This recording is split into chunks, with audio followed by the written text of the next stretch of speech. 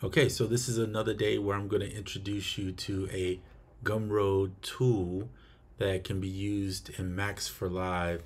So this is for anyone that has the Ableton Live 12 standard. I think you have to have with the Max for Live, or at least you have to have, for sure you have to have Max for Live. So let me click in and just show you. It's called M2TM Chords. And you can see right now currently now I have it, it's at €15, which is about $16.23 or something like that for USDA or USDA USD dollars, okay, American dollars. All right, so what's cool about this thing is that it allows you to type in your chords and also create auto inversions, so it can invert chords. If you don't know what that means, I'll show you in a few minutes. Bear with it. It looks like if you use the legato option, it can merge a theme into a single. That's cool. So a longer note. And again, it says great for pads and strings, of course. And I really like the fact that it supports slash chords, which is good. If you don't know what a slash chord is, they basically explain it here: chord inversions, rootless and drop chords, open and closed voices. But the way I like to think of it is a slash chord can be like, this is a G in the bass, and then here's a C major 7. So if you know what a C major 7 is on the keyboard, and then you put a G in the bass, that's what that is, okay? The slash means this note here is in the bass, played in the bass note. And what I mean by the bass note is it's further up the keyboard. Let's say if middle C is C3 on your keyboard, and you're playing a C major 7, and then you go up an octave and add a G, that would be what a G, what a C major 7 / G is. Okay, enough of the theory. They offer a PDF manual, which is really cool. So look, it says here, it only works with Live 12 Suite Edition or Live 12 Standard with Max for Live support. The Suite has everything in it, otherwise you need the Standard. So if you don't have that but you're interested, one of the things I always tell people, if you don't have Ableton Live 12, maybe you don't even have 11 or never had Ableton at all, they offer 90-day trial, and you have unlimited access through the suite to use everything. So grab the 90-day trial, and I mean, I'm not saying buy this just because of it, but grab that and start playing around with Ableton. I have videos, there's plenty of videos online. That's how I even learned, so that you can get into it. Because to me, in my opinion, Ableton is one of the best DAWs to create in. I know you hear a lot of hype on Fruity Loops, and there are some reasons why, because it does have great MIDI editing in there. I think probably one of the best. But for audio editing, I think Ableton takes the cake on that one. And then on top of that, I like Ableton for just creating and these little tools that people make. There's not a lot of tools, and these are affordable tools. See, €15. So yeah, very affordable tools. Okay, so let's get into this video. Now, just so we know too, they also, this Midi2themax makes other products. And one of their products that they make is called M2TM Progressions. Now, Progressions is a little bit different. It says it's over 700 billion different chord progressions. That's insane. And I probably will try this one later, but I'm going to try this other one first, and then I might jump into this one and get it. Same principle. You can do the auto inversions, the legato stuff. But even right here it says you can specify chord inversions, open and close voicings, select chord complexity, and create thicker chords like gospel chords is what I think of when I think of thicker chords, and choose among 150 plus rhythm patterns. So this is crazy. Like, this is even easier. This is like having scalar in a scalar like plugin in Ableton under Max for Live. So maybe I'll try this one next. It's the same price, 15. So I might support. I like supporting these devs who I don't really know, but they're, you know, they're not a big corporation, you know, and they don't make a ton of money for their work, but this is still pretty cool. So let's look at this one feature. It says you can generate harmonies for an entire song by concatenating, I probably said that wrong, I'm sorry, I'm not the best at this, simpler progressions in the same session or arrangement clips. New progressions can be appended to the existing ones, and the loop match option can ensure that the clip loop areas always either match the most recent progression or encompass all the sub progressions generated so far. That's pretty crazy. So it works really in conjunction with what you already have made. Interesting. Well, we're going to try the Chords version. This version maybe we'll try another time if I like what I see on this first one. And I would play this video, but I don't know if it'll be copyright strike if I watch somebody's video on here and play it. So I'm not going to do that, but I would encourage you, go to Gumroad. It's Midi2themax.gumroad.com, and then take a look at their stuff. They have some other tools also that you can look at. All right, let's get to Ableton real quick. Oops, that's not Ableton. I guess there it is. All right, so to install this, you have to put the file here. I'll show you real quick in case you're wondering. Let's minimize that. So hold on 1 second while I move this away. All right, so in your Ableton tools, you'll get this little file here. You see it right here, M2TM Chords. Okay, you just copy that file into your Ableton user folder. Then when you go up to Ableton Live settings, you'll hit the rescan. It'll scan in just to make sure it's there, and it'll automatically put it at that point in its proper place. And you'll notice it's down here in one of these tabs right here. Okay, so here's your octave, your roots, your bass, your duration, the volume, and if you click generate, it would generate, but technically it's not going to do that because we haven't punched any chords in. Let's do this. Let's put Dorian mode. Let's set the scale on the outset. We'll just pick this one. I have in here, just so you know, oops, it's not even on that. Meant to go here. I have the Spitfire Audio Intimate Grand Piano, and then you want to create a loop. So this is Shift Command M, which is in the MacBook, and create yourself a MIDI loop. Click inside the MIDI loop, and that's where you'll find this box. So this box allows you to type in chords. So I'm going to do something simple, and I've never used it, so we're doing this together. So let's just go C.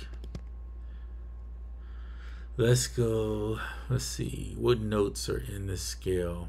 Doesn't really matter. I'm just gonna pick some chords. Let's go C minor, G, and I'm doing let's do G7. So this is more for a person who kind of knows their chords, or at least has an idea of what their chords are gonna be like. The progressions one is more for someone who doesn't have a clue. They just want, you know, to try something, I guess, to see if they can find a progression that may fit the track that they're doing. So I'm going to say that up front. This is going to be C minor, and then we'll do D sus4. Oops. I don't know. Let's see if that generates. There you go. So you see it did 4. So if you have duration on 4, it's only going to do 4 bars, which is actually good because in theory, you could make parts like maybe that and then come back and then let me see if it lets you. No, you just keep typing. Okay. So you could do that and then you could be like, all right, I want to switch something in here. So if you do auto here, it looks like these are different voicings. Open, auto, find. Huh. Let's do auto. Oh, that's the legato there where it extends the note. And you'll see it's telling you that this is C, this is B, it says B sharp. If you change the scale up here, it's going to change what this note's going to refer to. But technically this is C, by the way, in case you're wondering. All right, bass. Yeah, so see, you can add a bass note. Mind you, I'm trying this with you, so I've never done this. So you can add a bass note. That's cool. The velocity, you can adjust the velocity of. Now, it would be cool if you could do individual notes, but you know what? You got the randomizer here if you want to randomize it, see? So you could easily just do that. Let's make this 4 bars, since that's all I did for the duration. And then we will go ahead and loop that out.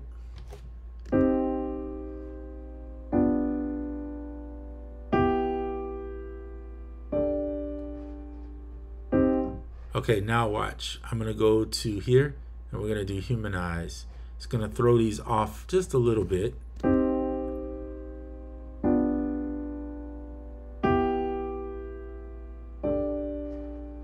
Now, I want these to fit the scale, so I'm going to click fit to scale. It's going to move whatever I need to get these notes in the scale.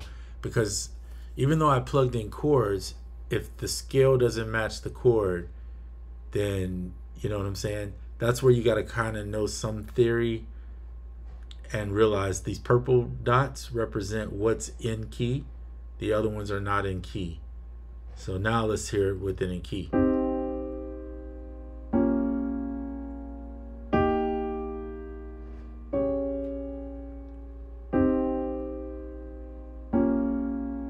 And you can invert even in scalar. You could just select this and go invert, and it's gonna.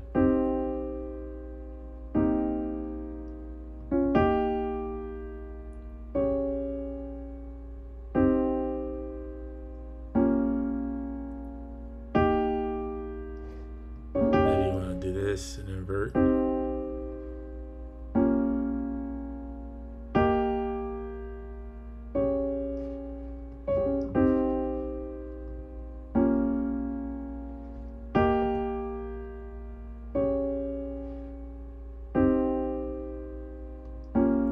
Or you can go back in here.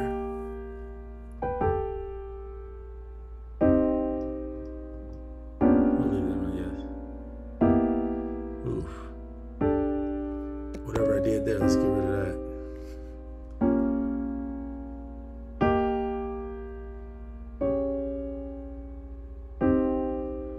And you see it created a loop.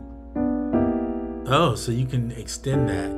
That's even better. Look at that.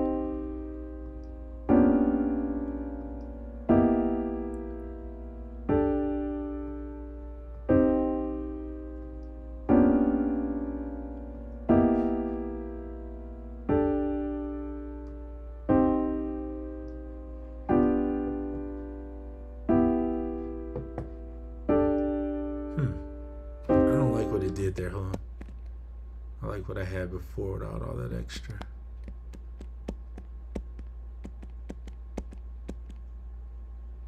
All right, so we're gonna go back to the basics here. And then I'm just gonna go in. Now you could use this inversion thing to adjust the octaves, it looks like. Yeah, so you can push it up a little bit more or down. Let's push it here. That's the same octave. Okay, we're at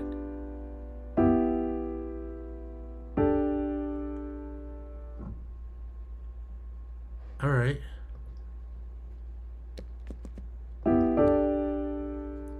Let's push these two together.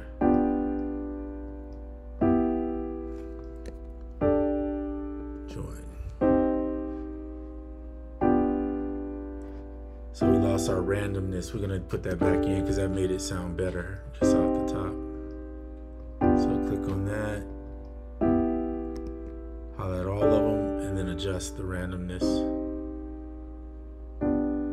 There you go. A little more humanization.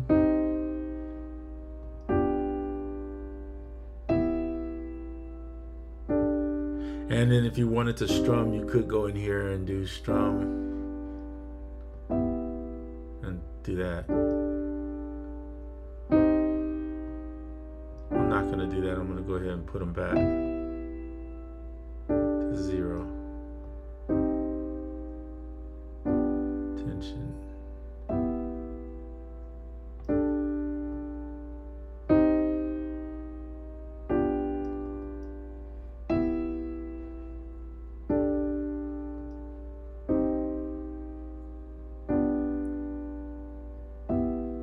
So you see how I'm using the M2TM chords just to plug chords. So now let's do a different one. All right, so we're just gonna go ahead and delete these. We're gonna set the duration up for 8.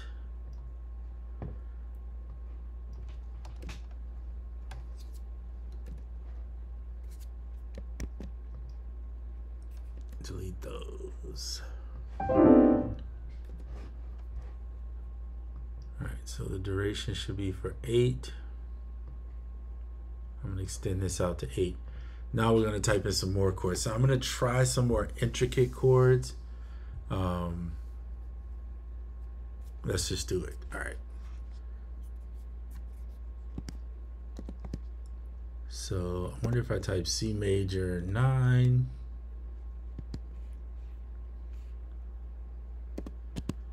F minor 7.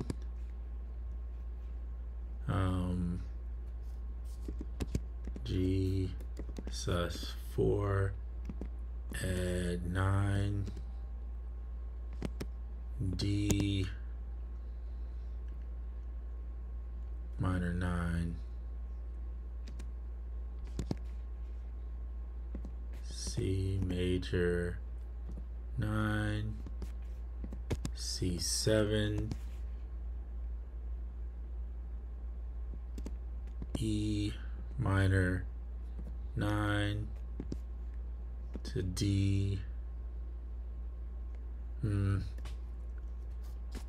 A major 9. I'm just making this up, by the way, guys. Oh. So wait a minute, let me try something here. Hold on. Oops. Let's go back. All right, so why did it put these out here is the question, instead of just staying within the range I gave it.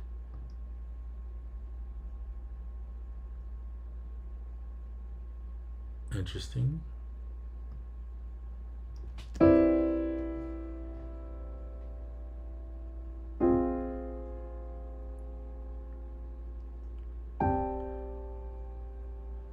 Why is it doing 2 reps? Hold up. Let's do, I don't want to delete it because then I have to do all those chords again. Let's see here. So again, bear with me as I've never tried this before. So I'm just trying to do duration 8. Put the bass note in, generate. It's still doing each chord for a whole bar, which I don't want. Okay, so this creates some type of loop. I'm gonna have to read in on this. Hold on, let me see if he put any helpful hints. If enabled, the clips loop automatic area automatically matches the progression being inserted. The actual event of the loop area depends on the state of the button to the right. And this is the button to the right. Matching mode of the clips loop. Okay, so yeah, we want that on, if I'm not mistaken. The loop always matches the area. Okay, we want it off because we want it to match the area that I've looped. But for whatever reason,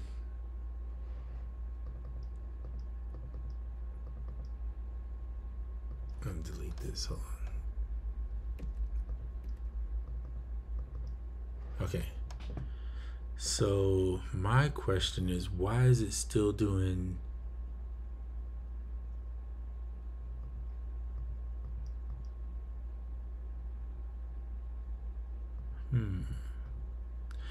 so here's what I'm trying to figure out. Okay, so it's doing 16 bars.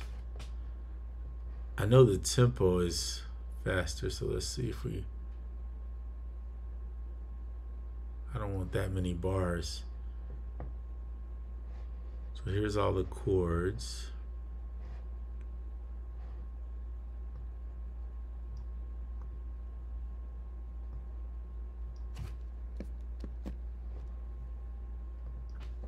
Let me see if I delete and create a new loop, what that does. Oh, cool, it kept the chord progression. All right, so let's generate. It still wants to do it. I'm not sure why. There's gotta be something I'm doing wrong. See, the duration set at 8 is giving me 6. Okay, so this duration, hold on, let me see. The number of times the chord progression must be repeated. Oh, okay.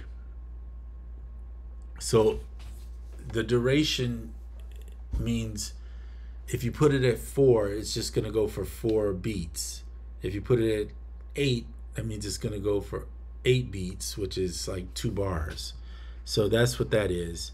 I know what a bass is. That's pretty easy. Include the omitted root note of the chord. Not worried about that. That's the octave to where it's going to be. The reps, the number of times the chord progression must be repeated. Okay, so that's if you want to repeat that chord progression for longer. Just like, let's say your whole song was this chord progression, then you could just rep it out till you get to that point. That makes sense. All right, what is this stuff? Rest the insert point to, okay, so that's where it's starting. This is, again, has to do with where the track is starting. And then root, we already know what that is. Okay, so the only thing I would say on this that I would love to see is okay, transpose the progression up a semitone. And what's this? Clear all the chords in the progression. Okay, so you can clear them with that button. All right, so it has everything I can imagine. You just have to remember to go to here if you want to use the humanize feature, and also inverting and fitting to scale. So if you're in a scale and you want to be in that scale, you'll need to fit it to the scale. Well, first you better lock your scale up here, then you fit it to the scale. As long as this button's on, it's going to fit to that scale. All right. Next thing you can do is you want to do your randomizing of these chords so they don't sound so stagnant. The velocities.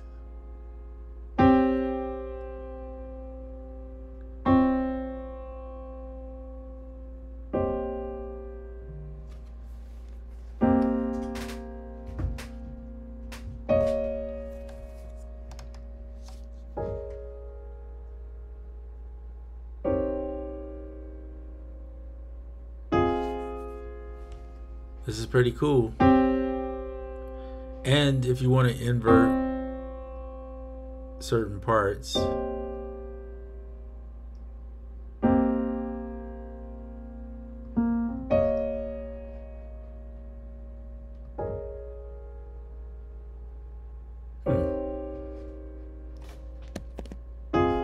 so I would say if you're going to invert a chord, like let's say you want to invert these.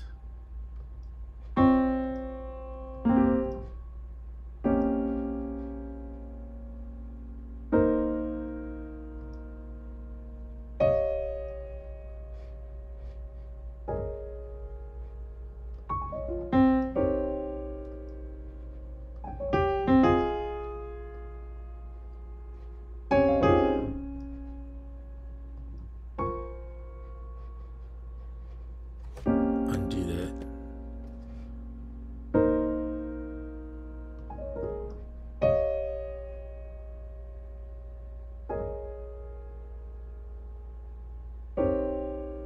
Okay.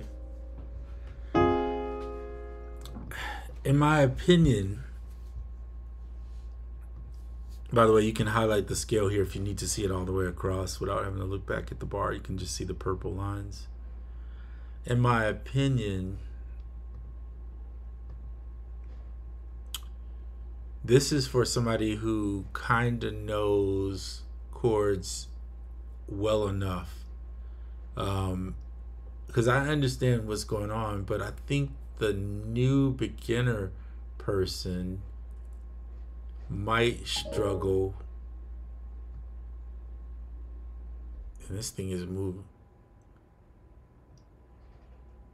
Okay, oh my goodness, what in the world? This thing might confuse the beginner. And the workaround I would say for it, I'm trying to think of my thoughts as I do this, mind you, this isn't a rehearsed thing. So let's delete this and I'm going to show you what I mean. The beginner person could come in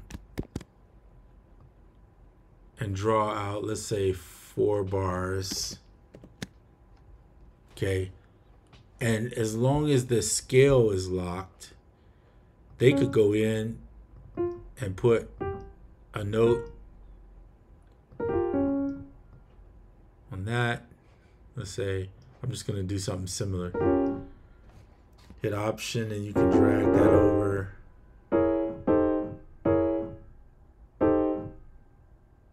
There. Option it again. Option again.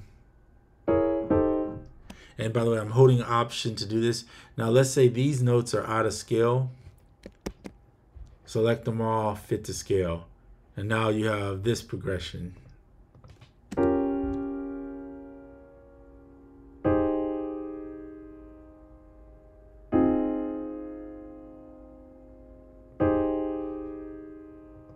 Hit Humanize. Maybe even you want to humanize a little more. There you go. And then maybe do some inverting. Just press the invert button.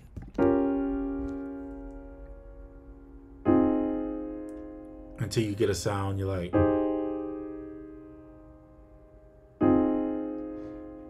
That works. See what I mean? How quick that is? Now it does require you drawing in some MIDI note. If that's not your bag, then the M2M or M2TM chords is nice. Because if you do know, hey, I like a C major or I want a C minor or whatever, you could just start plugging in chords and it's going to just generate those chords. The only thing I would say is you need to understand the correlation of how the chords relate to each other. Are they the right chords in those scales? If not, you're still going to have to use the fit to scale if you don't have the right scale set for the chords you select. And then it's going to move those chords into scale and make it a little bit easier. So it's a toss-up to me. I mean, for 16 bucks, if you already got this and you want to learn and start writing in chords, to come up with ideas, why not? Now, the difference with me is this is a cool tool because I would use this to just come up with something random personally. I know you can, let's clear that out. I know that you can just punch in some whatever chords you want.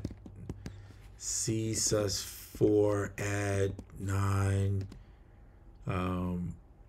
G major 7, or whatever. Let's do G minor 7. Let's just do 2 chords. Click generate. And I could pick those 2 chords, and I understand that they're in scale, right? Because these 2 chords can fit this scale. But if you don't know that, this might be a little confusing for you, in my opinion. And it hopefully it's not confusing. I'd put these like that, then I'd probably do a little humanize, maybe a little more, just to see, to make it. If you don't know, then to me this would be more confusing. So you're going to have to decide, is this for you? Now, I'm not selling this to anybody because they didn't pay me. I actually bought it myself to try it out. But the good thing is in Ableton, this is fast. I mean, this is as fast as it gets. The next step will be dragging chords from maybe like a scaler or something like that into the grid here, and then you could just put them in the order you want them, and then, you know, consolidate them. But going back to this clip where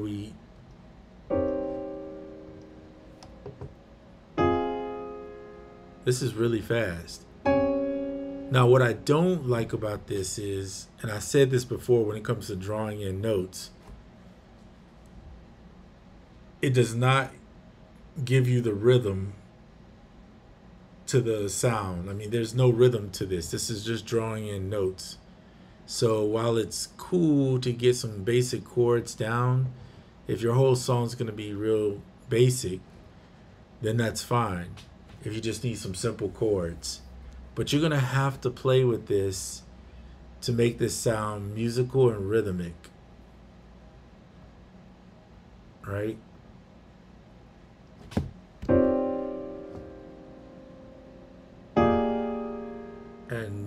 And also I don't get, like this right here, sometimes it confuses me. See how it generates but it leaves the rest in the background? I don't get that. So I'm going to delete that. But anyway, here, move this over here.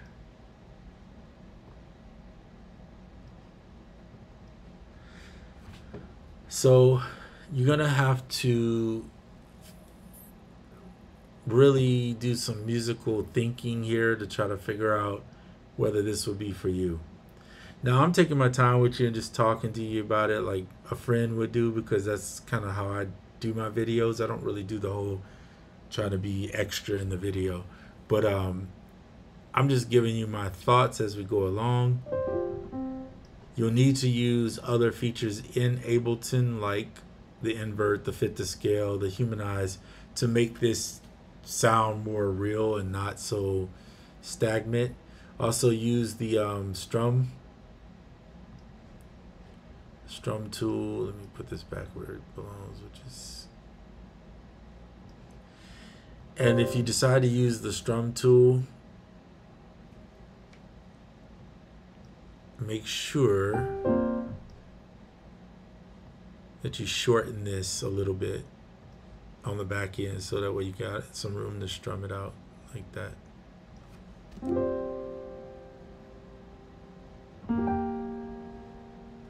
And this could be fun. Don't get it twisted. It could be real fun. I mean, you can make some cool chord ideas from it, but it is going to require a little more thought on your part to do this. This is not an easy tool to use if you don't know chords at all. So from that perspective, I would say only grab this if you know chords enough to where you feel comfortable with writing in the chords. Now, on the next time I do a video about this particular Gumroad, I am gonna grab the progressions one, and I'm gonna let you know my thoughts on the progressions. Hopefully, there will be. I'll have some more thoughts on it by that time. I'll spend some time with this off camera to play with it and see what I think, to give you a little more insight on it. That's the goal, is just to get you insight. So if you want to get it, again, it's at Gumroad's. I think it's MIDI to the. No, I forgot what it was. Oh, let me pull it up. There we go. It's MIDI. Let me go into progressions. Midi2themax.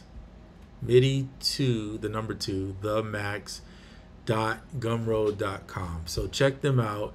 I'm gonna look at the progressions too, and probably grab that one just so I can show it to you on the next one. I think these are great tools for MIDI. It is fun if you're in Ableton to use stuff that's in Ableton, because this will always be at your access at the piano roll. So you could jump on here and start writing in, literally writing in your chords. And yeah, or let's say you hear a song. This would be cool. I just thought it was, all right, you hear a song on the radio. You're like, oh man, that progression is nice. I'd like to use something similar. So then you go find out what the progression is, figure out the chords you like, and then write those chords in. Then you could start getting chord progressions from anywhere. So I'll do that on the next time I see you guys on this video. I'll do one, I'll pick a song, something randomly popular, whatever you want to call it, and then I'll figure out what the chords are. I'll make it simple too, so that it's not complex, and then I'll show you guys how you could use it to just take chords from other songs and then make your own song out of it, right? Because nobody owns chord progressions. If they did, then we would never be able to write any music. People don't own the progression. They own the rhythm it's played in, and they own maybe the sound and the rhythm collectively. But even the sound, most sounds nowadays, everybody's using the same sounds. So we don't really own the sounds. It's the rhythm it's played in that, and the way it's laid out. So there's ways and workarounds to get around that. I'll show you guys a few tips and tricks that you can use. For somebody that's more advanced, they understand what this M2TM chords can do for them. All right. So hopefully everybody is well. I'm going to get off. Until the next one, I'm out.